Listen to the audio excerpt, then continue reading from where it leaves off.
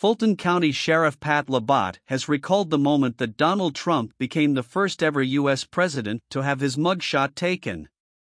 On a personal level, it was heartbreaking to see someone of that stature who represents our country in that fashion having to go through this, Labatt told CNN's Erin Burnett in his first interview since Trump was booked last month at Fulton County Jail in the racketeering case over his alleged bid to overturn Georgia's 2020 election result.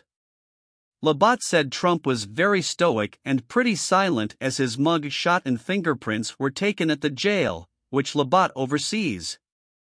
Trump's bond paperwork was brought to the motorcade so that we could get him in and off the premises as quickly as possible, Labatt added. One thing stuck out to Labatt, though.